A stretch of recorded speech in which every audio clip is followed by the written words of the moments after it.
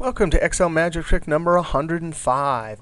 Hey, if you want to download this workbook and follow along, click on my YouTube channel, then click on my college website link, and you can download the workbook Excel Magic Tricks 101 to 106.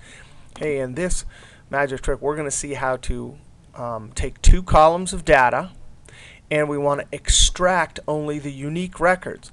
We want to compare all of the each one of these values to see if it's in this column. If it is not, we want to extract it. You can see this is the number 1.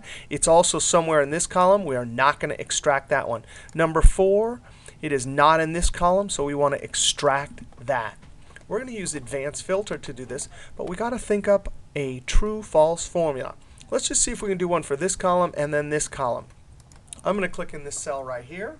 And remember, when we do things like conditional formatting, advanced filter, data validation, these true-false formulas are stored in memory, but it's as if they were copied down throughout the sheet. So sometimes when you do a complicated one like this, it's helpful to copy it here and see how it works, and then go do it in advanced filter. All right, so we're going to say equals COUNTIF. The range is going to be this whole range right here locked. I'm going to hit the F4 key, comma, this one. Now see, as we copy this down, it'll compare each one of these and say, how many are they in this column? We want to close parentheses, and since we want a true-false, what do we want? 1, there's 1 here, so that would count 1, right? But that's not what we want. We want to find this 4 only when there's no 4s here. So guess what? COUNTIF would have to equal 0. So equals 0. That's the true-false. It'll work all the way down. Drag it all the way down. And so you see there's a true that 4 and 12 are not in this column. We could similarly do the same thing for this column. I'm going to highlight the whole column, and in the active cell at the top, I'm going to say equals COUNTIF. This whole range here, that first column, F4, comma, this, relative cell reference, close parentheses, equals 0. And then Control-Enter to populate all the cells because I highlighted them up front. You can see there's only 1 there. It's a 2. 2 is not in this column.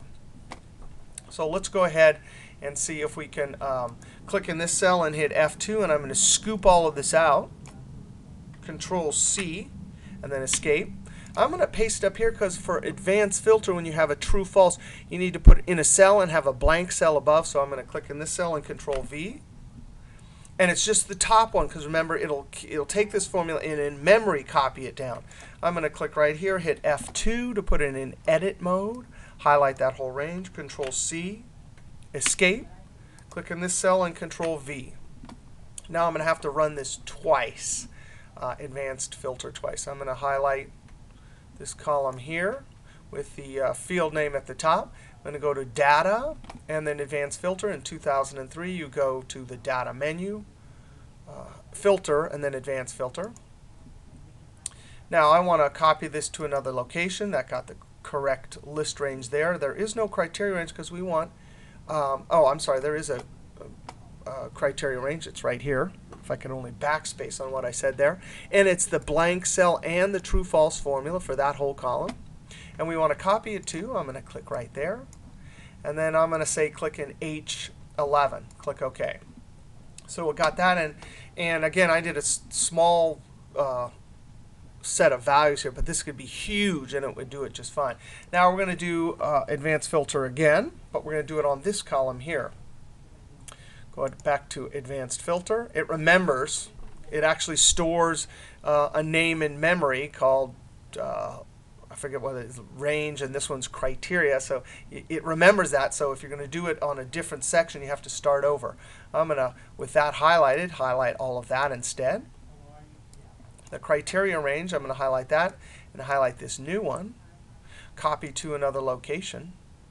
And I don't want it in H11 at all. I'm going to delete that and click right there. Now it'll bring the field name out, and you have to have a field name in this advanced filter, or it may do the incorrect extract. But I'm going to click OK. And then I'm simply going to delete this right here. I could actually just highlight this cell and point to the edge. And when I see that cursor, I could click and drag. And then it says, do you want to replace the contents? I'm going to say OK. And there you go. That's how to get a only the unique values that are not here and only the unique values that are not in this first column. All right, we'll see you next trick.